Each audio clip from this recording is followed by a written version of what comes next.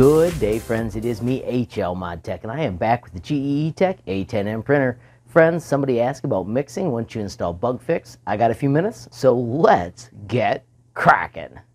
Alrighty, friends, so you can see here I have already heated this, and that's because I found the settings don't stick if I do it before they're both heated. So we're going to start a print called My Happy Crab. If you scroll all the way down, this is where you get to the print from media. If you haven't seen all these bonuses, if you've got a long one, it scrolls across. That's one of the cool things that Marlin has in it. So this is my HL Happy Crab.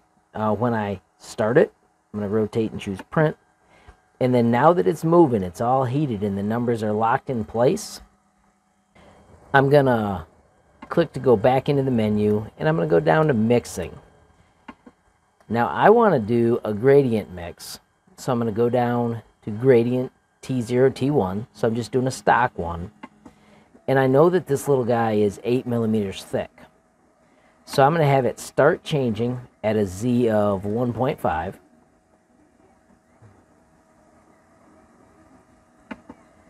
And then I'm going to have it stop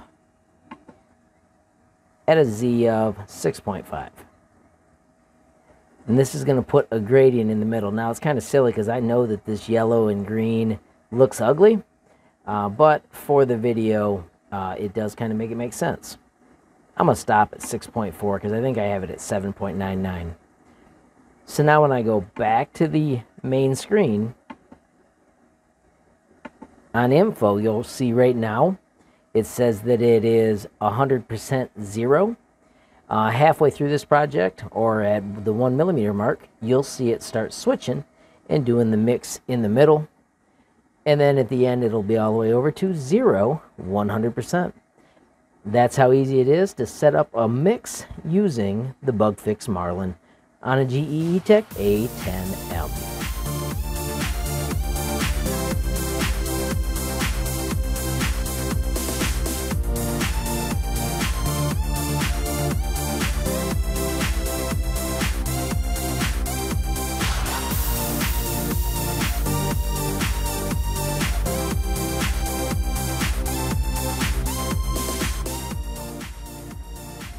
Alrighty, friends, and right here you can see that the gradient is at 70/31. So it does it all automatically. How slick is that?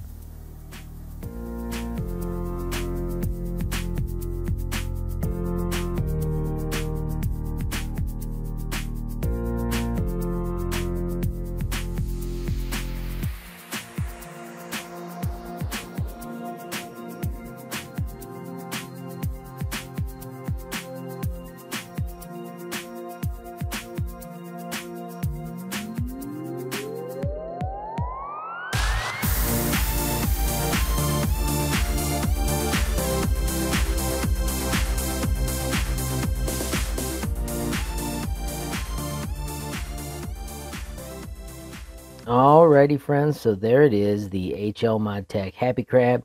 You can see that gradient. It turns into green in the middle as it makes the switch. On the outsides, though, we have the sweet blue and yellow.